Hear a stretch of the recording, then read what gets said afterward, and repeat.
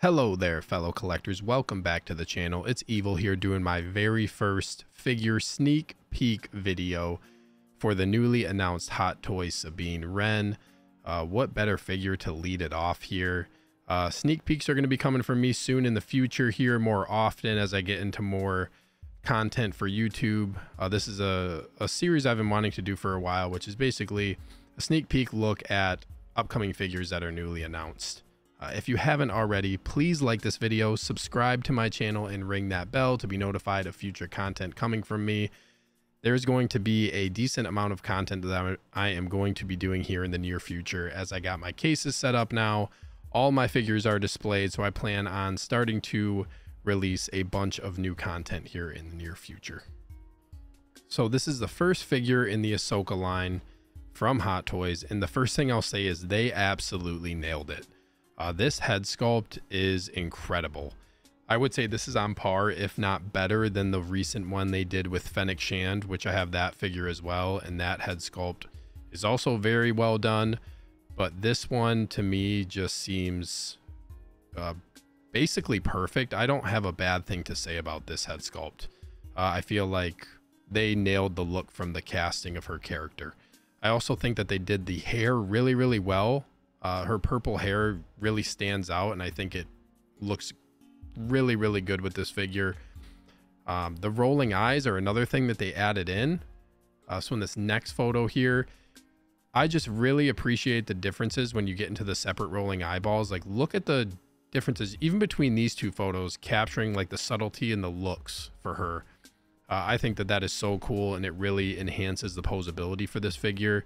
And I really think it's crazy how much you can change the look just by moving the eyes. So I'm really glad that they've added this in for this figure, and I hope they continue to do this more often when it comes to figures down the line that they release. So the next thing I want to talk about is her outfit. I've always loved Mandalorian armor, and I think not only do you get this unique Mandalorian inspired design, but you also get the pop from the colors for her armor, which I think is very unique, and it's going to draw a lot of people into this figure. Sabine has always been a really creative character, and that really shows here in the armor, as well as the character design with her purple hair, the purple in her armor, just a different color of the shoulder, you know, the shoulder piece. Even the helmet has like this subtle blue on there on the corner.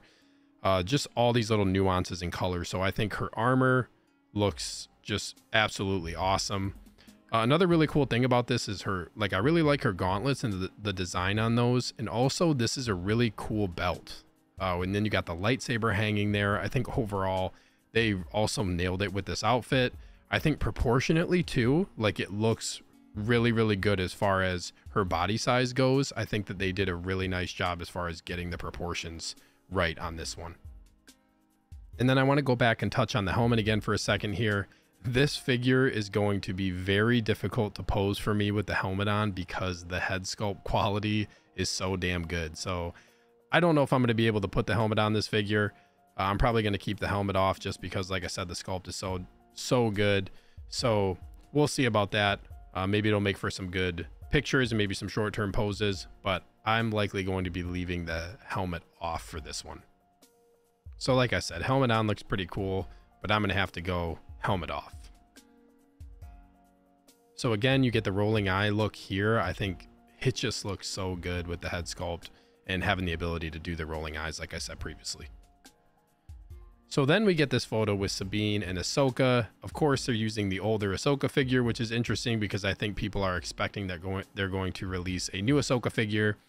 So I do think that there is a new Ahsoka figure that's going to be coming, but I don't think it's going to be the same outfit. Based on what happened in episode 4, you know, my prediction is later on, without getting into spoilers, that she's probably going to have a new outfit.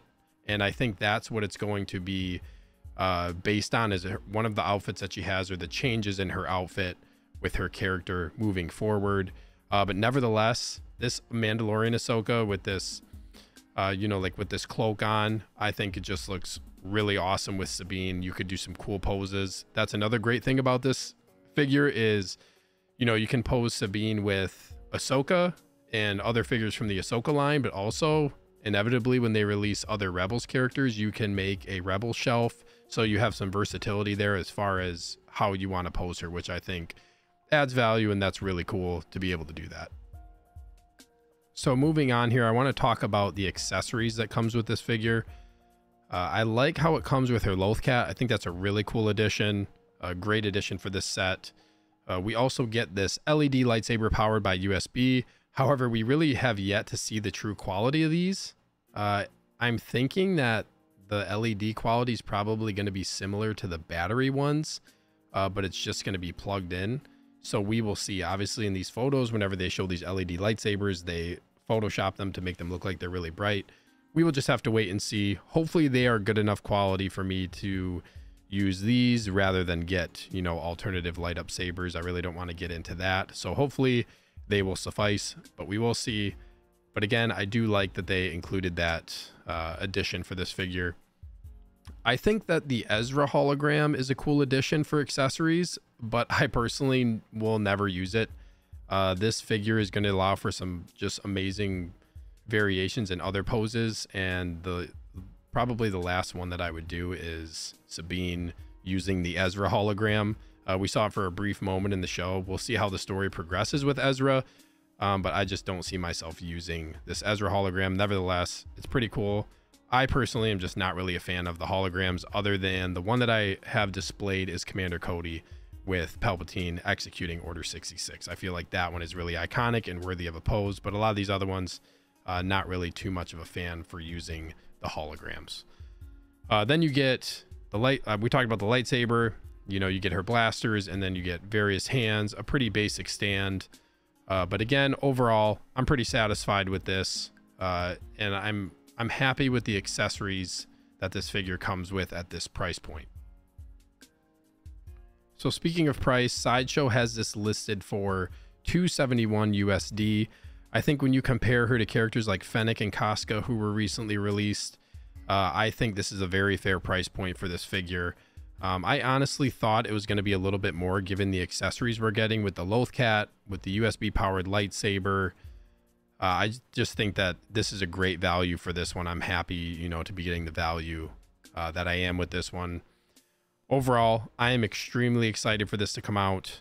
I already have my pre-order in with Underground Figures, which is a company I highly recommend to anyone out there who collects. I cannot wait to see what other characters they release from this line as well. The show is gearing up to be an excellent show.